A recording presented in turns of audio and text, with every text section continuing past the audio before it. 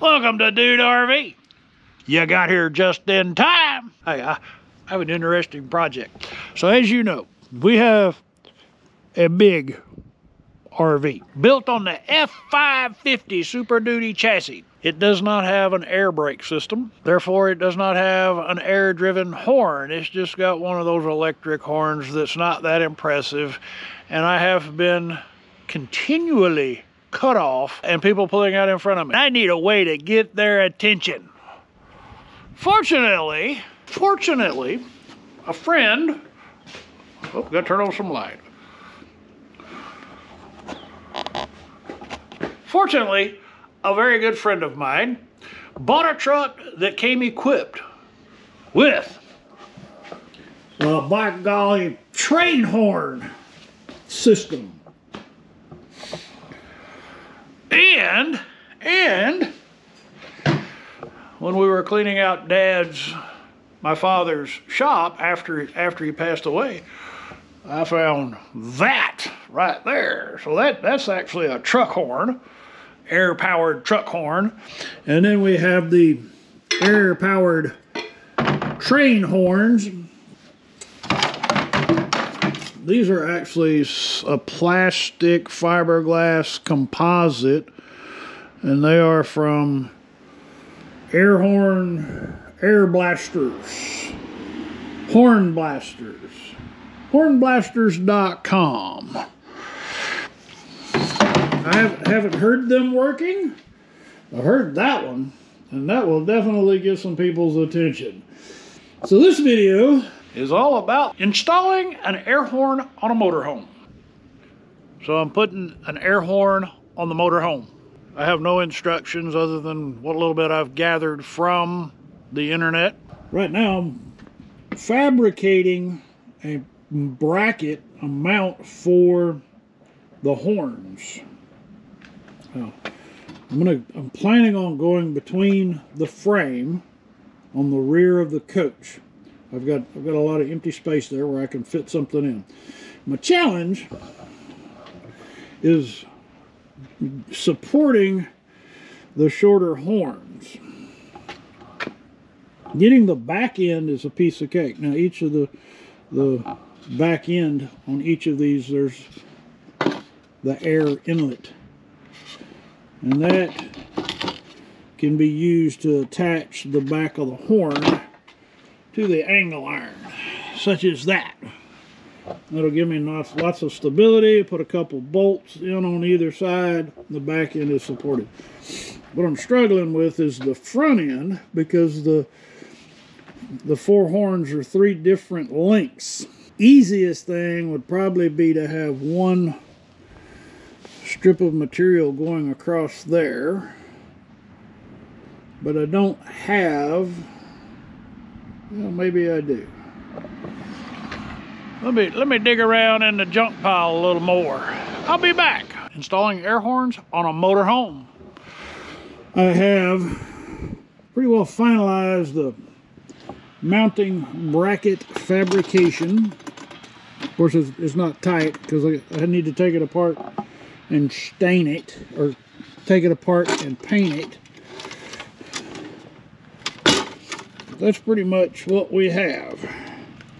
Actually, when you're looking at it from underneath, that's what you'll see right there. You'll see when I get it installed. Next thing on the project list is figuring out how and where I'm going to mount the air compressor and tank. Good morning. Today I finalized the assembly of the horn bracket. So today I'll be mounting the horns on the bracket and putting the horns under Trudy. This is gonna be kind of winging it because I don't know if I'm gonna be able to put the bracket in with the horns installed, or if I gotta assemble it once I've got it under there. So let me figure out what I'm gonna do, and I'll cut back in and show you what I'm gonna do. Horn assembly assemble, complete, assembled, and ready to install. We're looking at the top view. The air, so the horns are actually only held in place by the little screw and the air fitting. That kind of concerned me, so I went ahead and put a little safety wire wrap on there.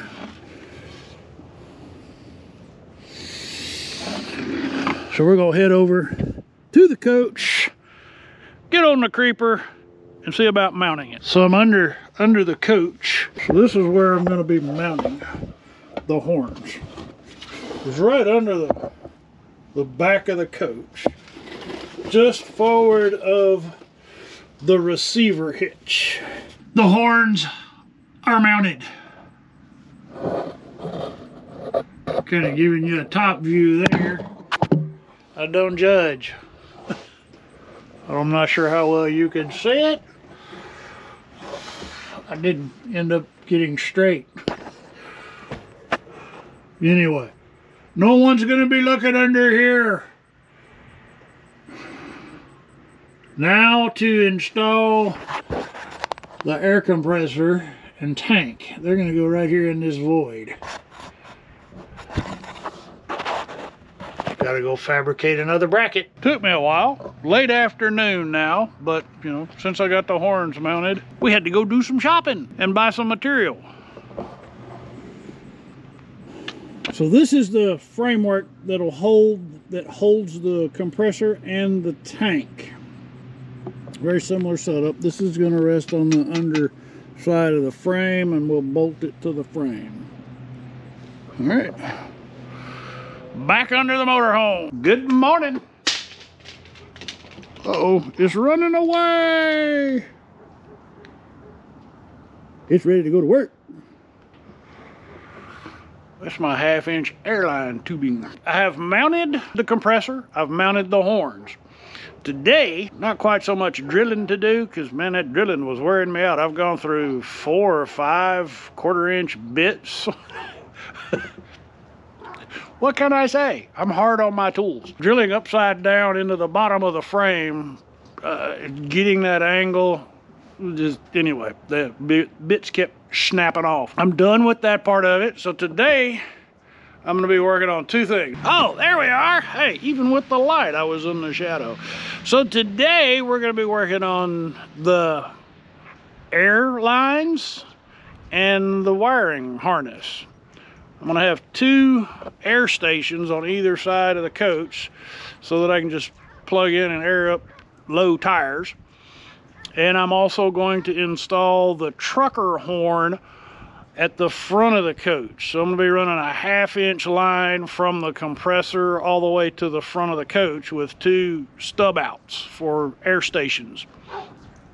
And then I'm going to be wiring into the upfitter switches on the F550 chassis. Right now, let's go take a look at the finished install on the compressor and the horn. I've already shown you the horn assembly and how that's installed. When we move over to the compressor and tank, everything is resting on the frame, so the bolts are primarily to keep it from vibrating and from moving. So all the load, the shear force is coming straight down.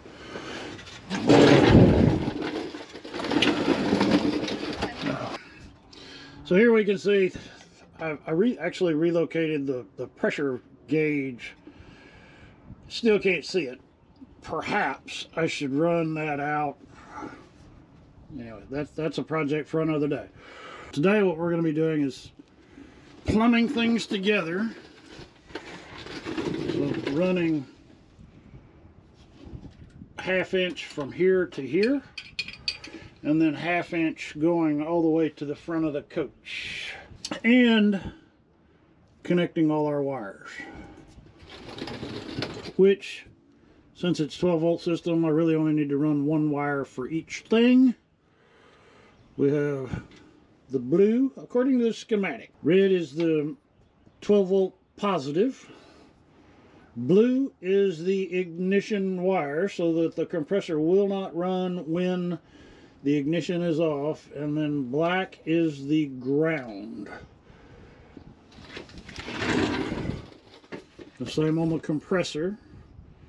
So the power comes in through this line, goes into the pressure switch. So when the pressure drops below 100 psi, this kicks on, or this turns on, charging this through this line.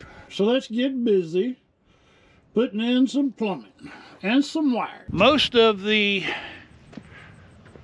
crawling around under the coach is done. I've got the airline and wiring pulled. That was an undertaking.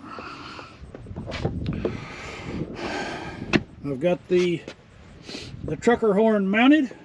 You know, it looks like there might be, I'm not sure what that is, but it looks like it might be a connection for another air horn, another horn or something, because it seems to be split off the same harness, but that doesn't mean much.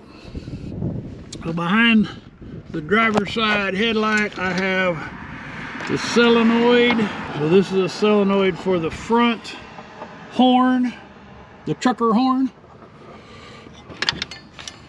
I still have one more hose connection to make there. I have the air horn, the main half-inch line is connected to the air tank. Oh, we're ready to energize the system. This, in case you don't know, on the F550, on the Superduty, the Ford Superduty chassis, this is your upfitter switch relay box. And right underneath that, there's a wiring harness here. And we're going to unravel that here shortly and get into the wiring. It won't take much because everything, all the connections I need are right there in that upfitter box. I don't need to run, I only had to run one wire for each component because I'm going to use the chassis negative. All right, let me wrap this up and we'll get into the electric. So we're installing an air horn on the motorhome. Working on the F550 chassis. Fortunately, we have the upfitter switches, and that's what this box here. This box is the relay for the upfitters, and all of the switches in the cab. These are the upfitter switches.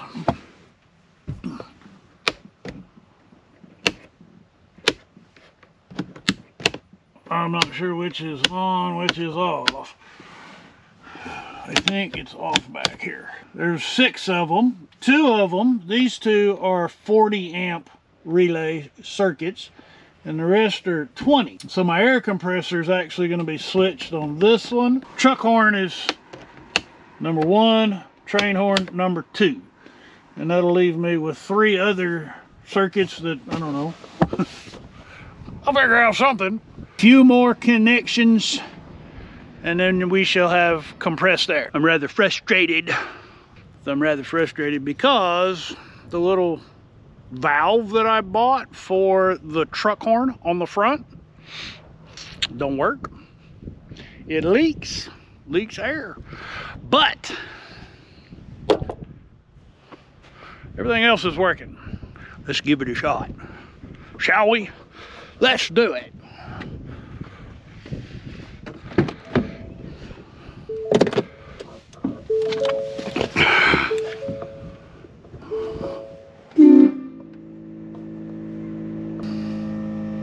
Compressor's running, horns tooting. As soon as the compressor recharges, we'll go all out. All right, let's see how loud it is. Very good. It's not as loud as I thought it was. Well, it's been about a week. I'm doing a train horn install on the motorhome. I ran into a bit of a challenge with the air solenoid valve that I had ordered from Amazon, the cheap one. I sent it back because it didn't work at all. And I ended up going with the horn blaster's valve. This is the same valve that came with the kit for the train horns. Now I'm going to connect it to the truck horn. It's going to connect to the 1/2-inch OD tubing. So I ended up having to kind of cobble this together. So this valve is a 1/4-inch NPT, and I need to go to a 1/2-inch OD. So that's what this is going to do. It goes to the 1/2-inch, and then I've got to reduce that, convert that over to NTP, and adapt it to fit. So I'm gonna put that together, and then we'll go install it. Well, I've got it all put together. Here is what it looked like. So go from a 1/2-inch OD and reduce that all the way down to the 1/4-inch NTP, and then coming out with a 1/4-inch NPT. Now we just need to go plug it in and see if it's gonna do its horn thing. All right, I think I'm finished. So I have, you have to pardon the compressor, it's airing up, so we can test that horn one more time. So we have an air point on each side. I've been having problems with them leaking though. That one doesn't seem to be leaking. That's soapy water, so we should be getting some bubbles if we had a leak. I have the engine running because a little compressor pulls a lot of battery. That's where the truck horn is installed, right there. It's pretty loud. As soon as that air compressor shuts off, we'll sample. Here's the truck horn. We're set up on number 1.